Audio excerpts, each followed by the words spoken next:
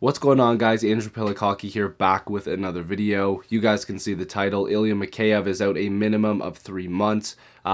Basically, the Leafs put out this release this morning. You guys, if you watched the game last night, would see that I believe somebody's skate, I don't think it was Heischer, I'm not sure who it was, cut Mikheyev in the wrist, and it almost looked like at first it could have been a finger, but it ended up being his wrist, and it's serious. He left a trail of blood going to the bench, and you know, that's really serious, of course, because of, you know, your wrist, artery, tendons, stuff like that. You never know what you could cut, and it can be seriously life-threatening.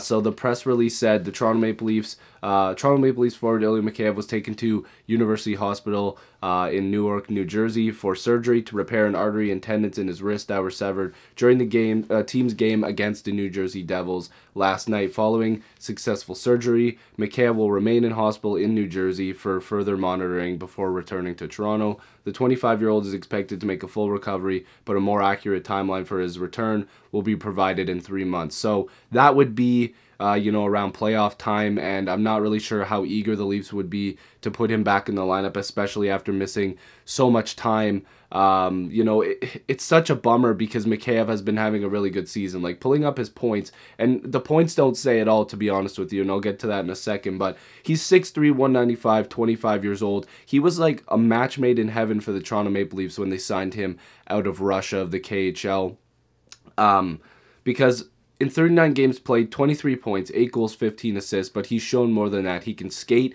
he's a big body, he can hit, he's not afraid to be a little bit physical. Sorry guys, my voice, I just can't get over this, but Mikheyev is dealing with a lot worse than I am right now, and I'm sure everybody is, but it's really serious what would happen to his wrist, and that sucks. But like I said, he was almost like a match made in heaven for the Toronto Maple Leafs. They were looking for that big body, a guy that can, you know, throw his weight around a little bit and is not afraid to go into the corners and put up points. Now, you're seeing that the Leafs actually have a few of these guys.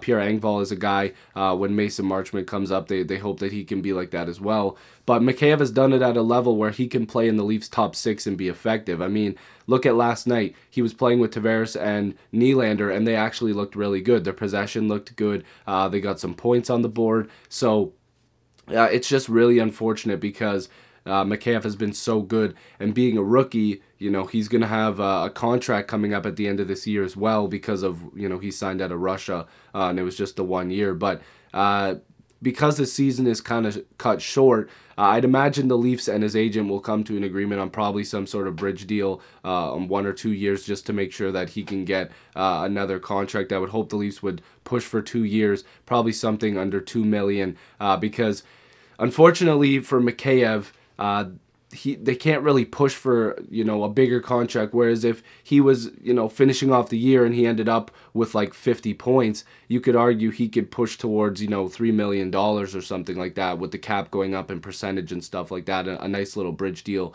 in the, you know, $2.5 to $3 million range. But, you know, his health is the most important thing here, and the Leafs are going to have to find a way to replace him. Of course, Andreas Johnsson is still out, Moore is still out, and now Mikheyev.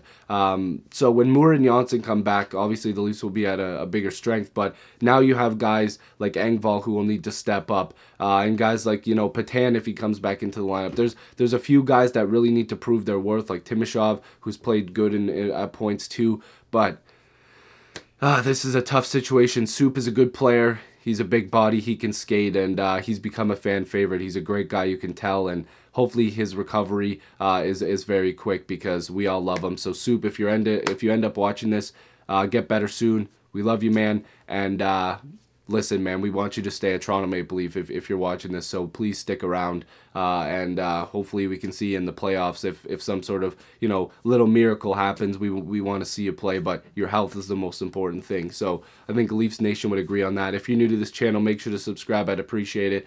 Join the squad. Let's get to 7,000 subscribers. Enjoy the game tonight, Leaf fans. I'll see you in the next video or stream. Peace.